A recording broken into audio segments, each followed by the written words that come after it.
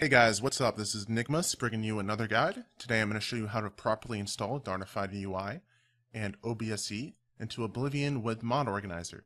So the reason why I'm doing this is because with the Steam retail version of Oblivion, there's a lot of issues with Mod Organizer not working properly. I've heard supposedly that the disc version has like no issues, so I don't really know what's going on with Steam in this particular case, but because of that, we're going to have to do a few workarounds. I don't think all of them are required for some people, but personally I had to do all of them, so I might as well show you them because they don't really negatively affect the game in any way. So first step would be to download OBSE. So obse.silverlock.org. Just download the current version, which is 0.21 and or 21, depending on how you want to say that. And you just want to open it up. Then you want to open up your folder, any folder really. You want to go over to wherever you have Oblivion installed. And so you want to open up your Oblivion folder like this. You want to just drag everything into there. Now you actually don't need a lot of this, like this and like this, but I typically just drag everything because it's easier and I don't really mind the clutter. If you do, you can, if you do, you can go through and pick out the things you don't really want. Just make sure you have all the things that look important, basically. I'm pretty sure you don't need the SRC at all. But I digress. I think, actually, don't listen to me. I'm not sure about that, but I'm pretty sure you don't. But either way, just put it in there. Better safe than sorry, as they say. So after you dragged that in, we've successfully done OBSE at this point. Okay. So the next step you want to go is download Darnify UI. You want to download the archive version, not the OMod. OMods aren't supported in Mod Organizer. They never will be, as far as I'm concerned. So just get used to installing things with archives if it's an OMod. In some future cases, you might have to use the Oblivion Mod Manager through Mod Organizer, but I don't like doing that, so I work around it. And so after you download it manually, or through the manager, I did manually, you just want to go to here, and you're going to want to go to wherever you have that folder. Where's mine? I have it right here, so then we want to open that. Yep, we want to just let it do what it's doing. And so we want to go here. We want to tick it to enable it. Now, at most points, people think they're done here, and then they launch their game and it doesn't work, and they don't understand. So now here comes the bunch of extra shit we're going to have to do. Okay, so the first thing we're going to do is just make sure that you go to, up here to your settings, go to your workarounds. You want to put the load mechanism to script extender. Otherwise, it doesn't properly launch through OBSE. It'll just launch normal. And so you want to do that, and then you also want to do, not that yet, we want to go to here, to your profile, manage, and then when you're on defaults, you want to automatic archive and validation. If you've not done an archive and validation yet, you need to do that. Just check that. Then we're going to go back to the settings, we're going to go to workaround, and we're going to do backdate BSAs. And this will basically set the date of the BSAs so they're loaded properly. This can create issues, so just do this because it's good to have, because if you install the game, it's going to put all the BSA dates at the same time. So we're going to want to do that. And so after we're doing that, we're almost done here, at least for this part. We're going to want to go to edit over here to your executables. Make sure you're on 1.3.11 and not 1.3.10. 0.10 has really big issues where you can't add executables, and I couldn't figure that out for like 10 minutes. So I was like, why the hell wouldn't let me do this? So make sure you're on the most recent version and not on 0.10, because 0.10 has major issues. So you're going to want to go down to this drop box, hit edit, and then you're going to want to go title. I named mine Steam, and you're going to want to put the binary as wherever your steam.exe is located. You can search for it. And then your augment, or argument, no, your augment, yeah, I don't know why I said argument. You want to use this code. I will leave this in the description, or you can copy it as you see on screen. This basically makes it so when it launches Steam, it doesn't actually launch Steam, it directly launches Oblivion. That's Oblivion's app launch code. And so you just want to save it for me, or add it. For me, it's modify because I already have it. Alright, so we now already have this set up. Now we no longer need this app launch. Now OBSE, don't save, OBSE should now work 100%. Like the OBSE, if OBSE does not work at this point, then there's some major issues going on, and you need to just make sure you followed everything in the guide, because OBSE at this point is set up. Now we're moving on to how we set up Darn UI. So you want to right-click Darn UI, because typically now that OBSE is set up, you would launch the game, but then none of the files would be replaced. Like none of the text would be replaced. But you have it installed, so why is it doing that? That's because you have to actually edit the ini, but we're not going to edit the ini because we don't want to make the ini dirty and we want to make it easy to replace. So what we're going to do is we're going to go here. We're going to go to right click and you do information. You have the images. You can click on the image to see the text they have. You want to go to ini files. You want to create a tweak. We're going to name ours fonts. So we have fonts ini. Now we're going to go over to the file tree. And when you can see the fonts that we currently have. And if you go to custom files, fonts, we can see all the different fonts that we see over here at this. So now what are we going to do with these? We're going to go back to Darn UI. We're going to go to the description. And depending on if you want large or normal fonts, I want normal fonts. We're going to go like this, copy all of that. Open up Mod Organizer again. We're going to go back to the ini files. And now to make this an ini tweak, make sure you have this selected. Click over here. Then just paste all this. Okay. Enable it and save.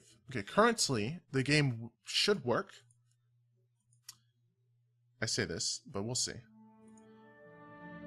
Okay. Currently the game should work 100% with Darn UI.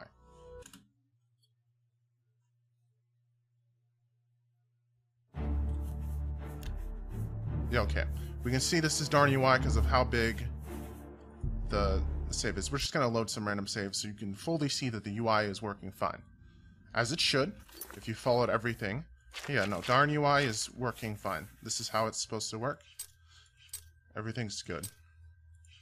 Alright, but this is default Darn UI. Like if you saw at the menu, through these menus and stuff, that's default Darn UI. Now, if you're wanting to install custom text, I'm going to show you how to do that. If you don't want a custom font, then you can now end the video because I've shown you how to do this. But moving on to that, to go back to the ini files, and this first line, S font file 1, this will change the menus, specifically the main menu. These change other things, but if you look at the this number next to these, those are the font sizes. So when we go over to the images, you can see the font sizes. So if you put like Knight's Quest 36 font into a 14 font location, it's going to completely screw up the game. So typically you can't really change this one. You might be able to change that one to like one of the 20s, and it might not look terrible, as in I'm pretty sure there's only 120, which is Endor. You might be able to change that to Endor without it looking really weird, because it'll try to fit the text into that one spot, and it'll just get really blocky and stack on each other. So you don't want to do that. You could edit this one. I'm not really sure what handwritten does. I think that's for like scrolls and stuff. But either way. So now we have the default font, but I don't want the default font. I'm going to go over the images. Let's see. I want to use this Gushing Meadow font. I don't actually want to use that font. We're using it as an example. So we're going to go to Custom Files, to Fonts, and so now we're going to grab Gushing Meadow text and font. We're going to drag it down, and we're going to drop it into the Fonts folder. Okay. So now we're going to open that up. Whoops, not docs, fonts. And so we have confirmed that Gushing Meadows is in here. Okay. And so that's a size 28 font. So now we're going to go over to ini files right here, and we're going to take this. And now what you have to notice is that for a while I was just trying to put Gushing Meadow because this one doesn't have the prefix of darn. But you need to put darn, make sure all your capitalization is right, underscore. Whoops. Gushing Meadow 28. Okay, so now we have that saved. Now you can do this with any font. You just need to make sure that you're adding the darn prefix to it. Because if you just put them in, it's not going to work. They all have the darn prefix. So you should be able to just put darn prefix, which you can see it under the file. They all have darn, okay? So now we've done this. So now when we go in, the menus should be the Gushing Meadow font, which I think looks awful, but we're just using it as an example. Yeah, okay, we can already see it on the loading screen. Here we go. We have the Gushing Meadow font, okay? So that's my guide for how to install Darn UI. If you still are having any issues, make sure you rewatch the video and see that you didn't make any mistakes. And if you still did, I will try to help remedy your situation. But honestly, I've looked around for hours and hours, and these are pretty much the collection of every fix I could find to make this work. And it finally worked for me. So that's how to properly install OBSE and Darn UI. This is Nigmas. Thanks for watching. Subscribe, like. If you want me to do guides for any other Oblivion mods for Mod Organizer specifically, because I don't really do other installers unless it's required, like OBMM, then just drop a comment. Alright guys, peace. Hey guys, what's up? This is Nigmas bringing you another guide. Today I'm going to show you how to properly install Darnified UI and OBSE into Oblivion with Mod Organizer. So the reason why I'm doing this is because with the Steam retail version of Oblivion, there's a lot of issues with Mod Organizer not working properly. I've heard supposedly that the disc version has like no issues, so I don't really know what's going on with Steam in this particular case, but because of that, we're going to have to do a few workarounds. I don't think all of them are required for some people, but personally I had to do all of them, so I might as well show you them because they don't really negatively affect the game in any way. So first step would be to download, make sure you have all the things that look important, basically. I'm pretty sure you don't need the SRC at all, but I digress. I think, actually don't listen to me, I'm not sure about that, but I'm pretty sure you don't. But either way, just put it in there. Better safe than sorry, as they say. So after you OBSE, so obse.silverlock.org, just download the current version, which is 0.21 or 21, depending on how you want to say that. And you just want to open it up, then you want to open up your folder, any folder really. You want to go over to wherever you have Oblivion installed. And so you want to open up your Oblivion folder like this. You want to just drag everything into there.